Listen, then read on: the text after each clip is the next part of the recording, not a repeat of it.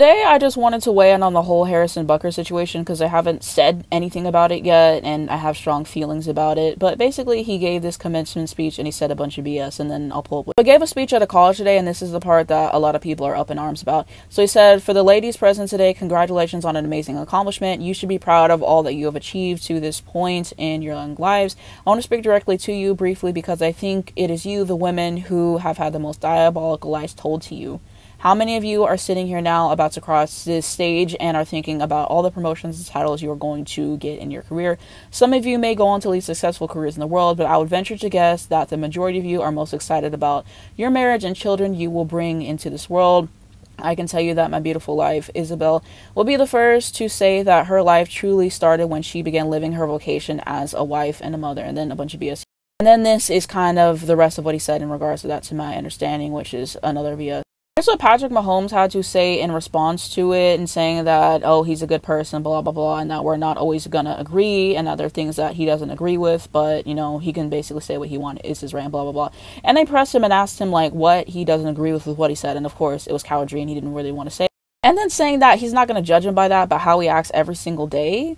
What? What? And Andy Reid saying he didn't think he was speaking ill to women. Yes, he was. Yes, he was. He has his opinions, and we all respect that. And then, of course, the NFL commissioner defended him to defend him for what he can say it's free speech, but whenever Colin Kaepernick did it, he was villainized. Okay, double standards, racist. Here's what Travis Kelce said, again, just saying that he was a good teammate and that he doesn't agree with what he said, basically, besides him loving his family and kids, and that he's not going to judge him for that, which is so stupid. I agree with this tweet on it, saying that he shouldn't judge him by his views is so crazy. Like, what else are you going to judge him by? And then this was, you know, Jason basically trying to make a joke about it, which I just didn't think was funny because of the severity of it and just like what the topic is. And I just didn't think this was a time to make a joke. That's just my opinion. Then apparently Jason said that he doesn't think he was talking down to a woman or something. That's at least what I read on Twitter, so I'm just saying. I really agreed with what this woman said, saying go F yourself and whatever. Like, if you can say what you want, I can say what I want. So I agree with her. Yeah, all these men are a bunch of cowards, honestly. And so to a certain degree, I get Travis and Patrick because you're on the same team with him, so you can only say so much because you have to see this guy all year.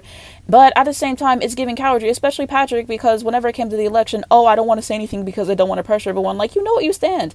And you have this whole platform to say something, and you're not going to say something about that, and you're not going to say something about this. You own a whole women's soccer team. And it's just giving cowardry to me, like, regardless. Like, who's going to stand up and say, you know, what's right? And all these men talking about, I don't think he was speaking down to women. Yes, he is. Because he's going to talk about, oh, you know, it's great you're getting your degree and you're having your career start up and everything. But basically, that don't matter. Go home and work in the kitchen and have kids, and that's all that matters. And you're just reducing women to being mothers and wives. And we are so much more than that. And so it's just very sexist and misogynistic and all those things. And what annoys me the most is all those people saying, I don't agree with what he said, basically, but that it's his right to say it. And so it's just really irritating that that's all they're talking about, and they're not really digging into what he said, why it's wrong, why it's offensive to women, and all those things. Like, I feel like a lot of people are trying to downplay what he said and not make it as bad as what he said because they don't want to deal with it because it's the NFL, because we're on the same team as him. But it's like, no, it's very problematic to women. And like, how do you think all this incel stuff starts? Because all these young men are like looking up to losers like this and actually believing what they say, and they're espousing it. And I don't know why the NFL could do better about it, because it's like, let's issue a statement and say, hey, what he said wasn't right, it was misogynistic, it was sexist,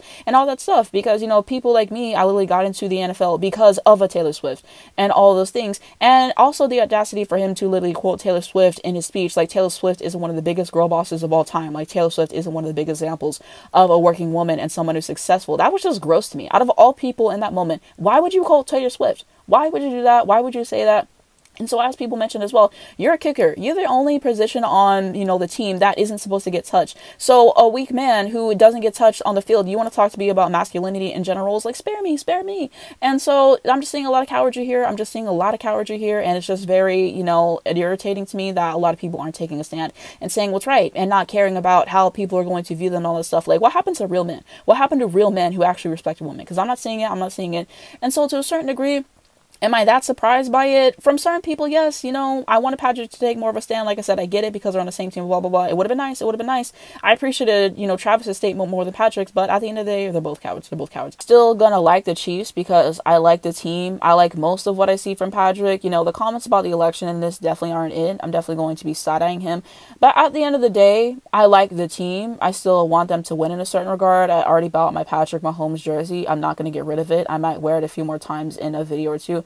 But I just wanted to address it because, I said I'm a Chiefs fan and all these things, and I just feel like it would be weird if I talk about them in the future without having this big elephant in the room. I got my other teams that I root for, I got my Eagles and all these things, but what people say about the situation, it's definitely going to have me, seeing it in a different point of view, and there's not a lot of real men out there. That is what I'm going to say. Being disappointed by a man, it seems almost inevitable at this point, but, it's unfortunate. But yeah, Harrison Butker, he can go to hell, and anybody agrees with him, they can go to hell too. But yeah, that's just my thoughts on this entire situation. Let me know what you guys think down below in the comments. Any misogynistic or sexist comments will be deleted because I don't play about that, but that's my that he doubled down on all these comments as well recently and was just saying that he appreciated all the support that he was getting from people, and that's just what happens. I'm just tired of where society is going, especially politically, and a lot of people think that having all these problematic views are okay to say more now with the rise of Trump and the results of his election in 2016 and just the ripple effect that that has had now. And I'm just over it. I am just over it. When are some real men actually going to